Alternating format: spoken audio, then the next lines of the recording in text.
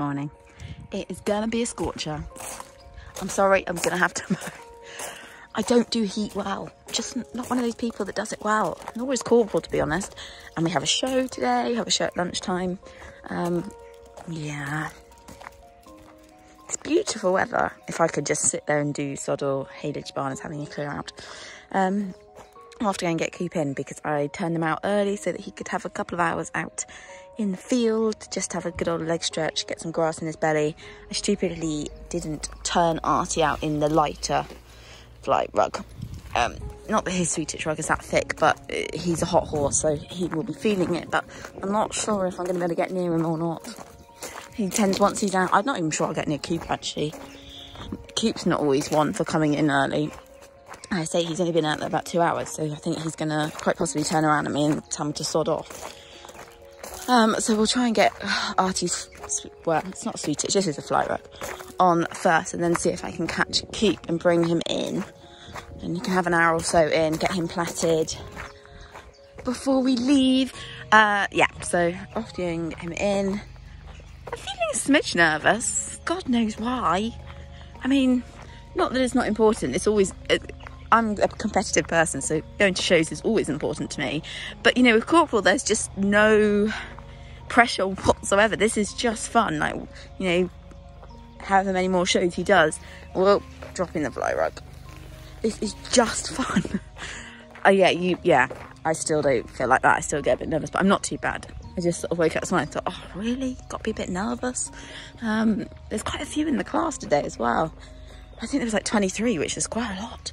So, yeah, anyway, I'm going to get Coop in, like I say, get him platted. Everything should be ready. I think I've got about an hour.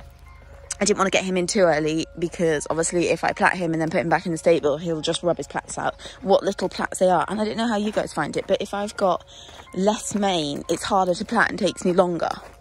And he's been rubbing his mane out. So, actually, last night he was very much changed from the chest and the neck to the bottom. He was, I can't imagine what his tail looks like. There wasn't much hair. Hello, Bills. There's not much hair. By the way, that was a brand new clean rug on yesterday, Bills, wasn't it? And then you slept in it last night, and look at yourself now. Yeah, so I'm imagining Coop's tail's probably going to be a bog brush, but somehow I kind of don't mind him doing the tail because he's always done that. He probably has low-grade Swedish as well. And, of course, it gets worse as they get older. Everything has got worse on Coop as he's got older. Anyway, let's hope that there's a nice breeze where we're going and I'm not going to boil my brains out, and that I'm going to keep Coop's warm up really gentle actually today. Just probably warm him up and not overcook him, not in this weather. So he'll probably appreciate that as well because, you know, the less I do, the better in his mind. Surprisingly successful. I think this is like the best. It's all in my sweet itch and fly rug reviews, but this is like the toughest fly rug you can get.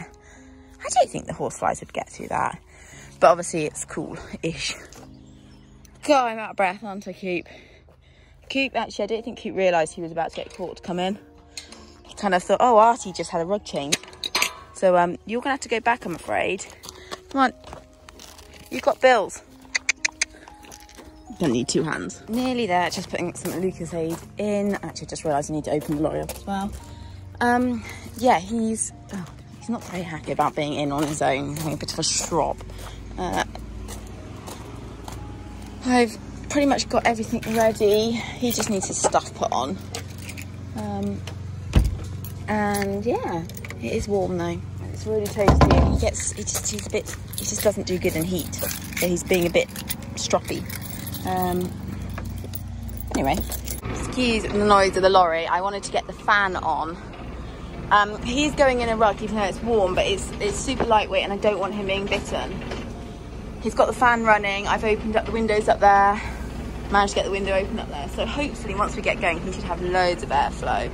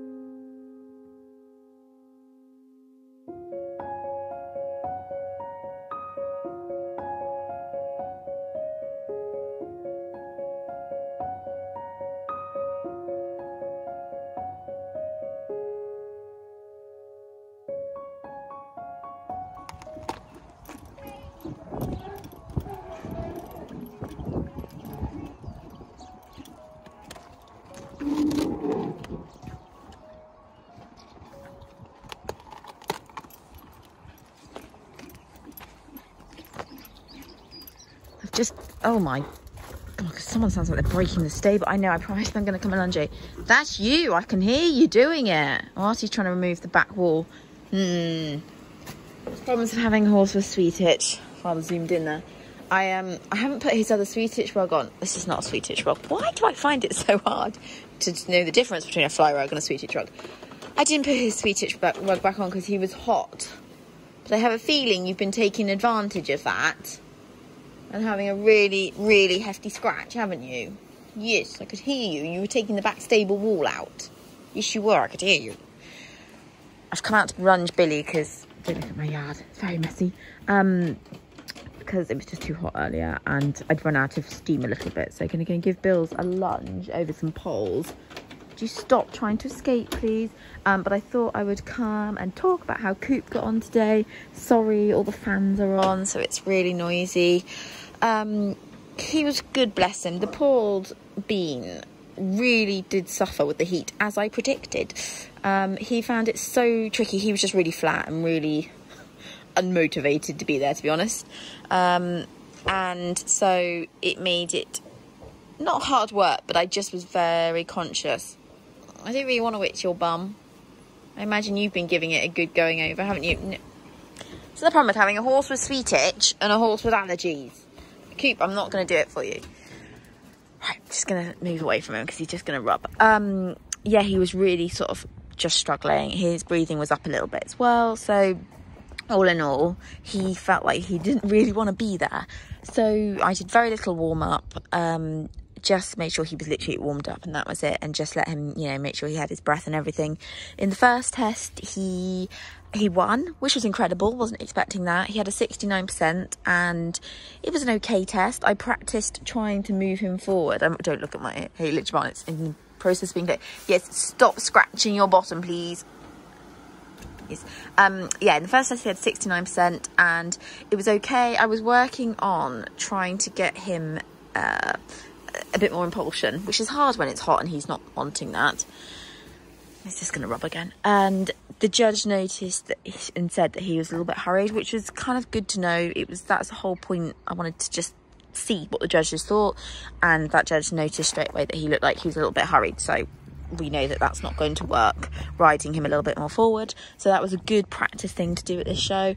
And then in the next test, I thought he went a little bit better. I kept him up together a little bit more.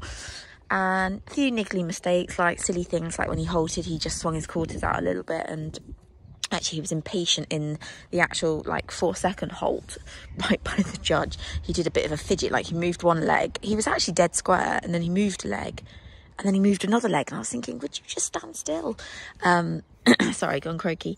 Yeah, so that was a bit annoying. He's obsessed with rein back at the moment, so even though I've not been practicing it, he thinks, hey Eve, he thinks he should do it. So he's looking out there now. He's probably looking for sheep. Yeah, so that was a bit of a pain, but never mind. So he came out with 69% in that test too, which again was not bad.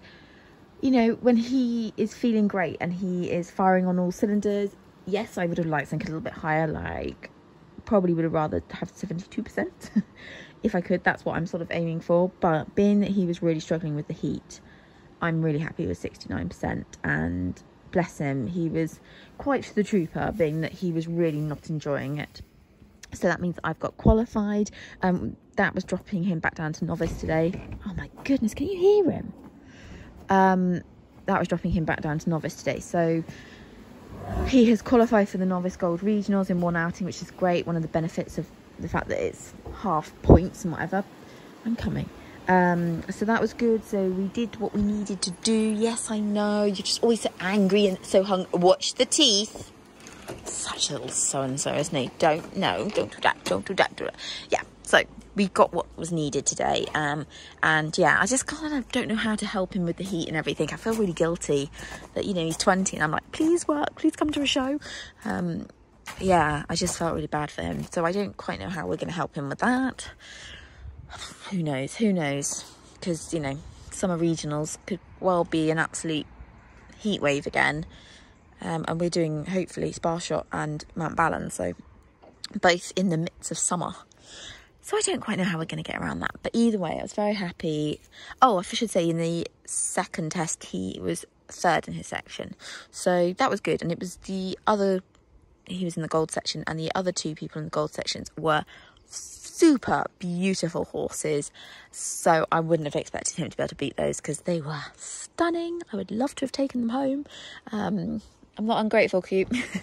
But yeah, they were beautiful, so I knew he wouldn't be able to compete against them. But still, it was a big class. There was a 20 odd in there, so to finish up where he did was good. We will take it, especially as he wasn't feeling on tip-top condition. So also with his allergies, that also takes a bit out of him as well. So all in all, bless him, he was a trooper.